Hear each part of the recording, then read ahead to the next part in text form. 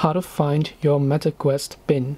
Hey everybody, welcome back to our channel. In this video I'm going to guide you on how you can find your MetaQuest pin, so make sure to watch the video till the end.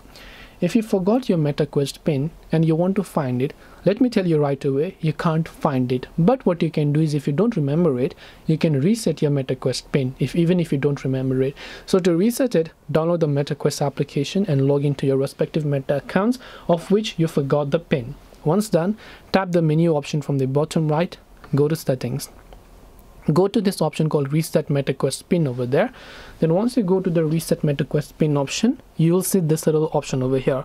Now it says you to enter the current pin and enter the new pin you want to change. But this only works if you remember the current pin. But since we don't remember our current pin, we can instead tap on the Forgotten Pin button over here. So tap on Forgotten Pin, then tap on Request Pin Reset. Then it will send a pin request to your email address associated with your Meta account. So all you have to do is log into that respective email address.